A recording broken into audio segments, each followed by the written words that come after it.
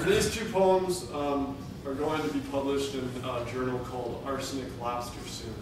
And this is this first one's called Breakdown. I would say don't clap in between these. These first one's called Breakdown, and the little epitaph on top of it, the dedication is for JB, which stands for John Berryman, basically, but it also stands for James Brown.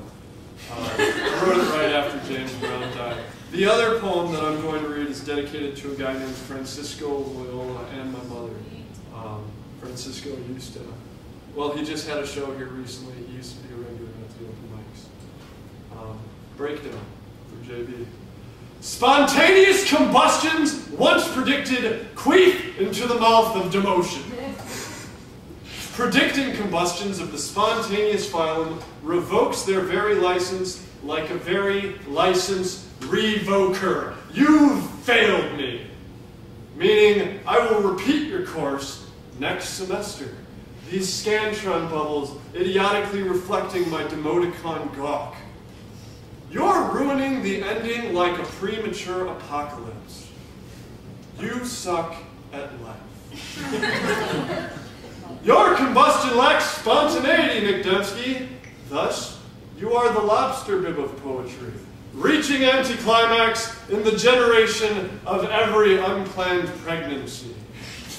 Irregular weather patterns, meteor logistics. I could have told you this was going to happen. Combustion so predictable. Can I take them to the bridge?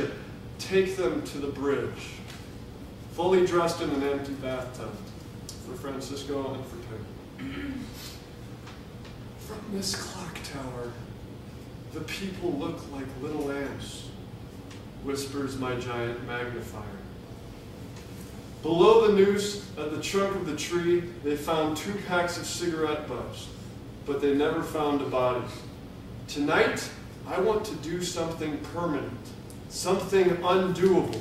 I want to kiss you and reveal my secret feelings for you. For a long time, I considered hating everything in the world. Instead, I decided to love it.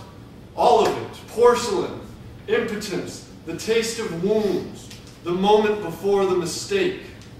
We draw horses, over and over again, to keep the fires of hell at bay. Pretty horses, the kind that paralyze you beneath the generous weight of their bodies. I could have killed myself that night, but instead I plucked these shards from my flesh, licked the lacerations, fashioned this glowing mosaic. Thanks a lot. Yeah!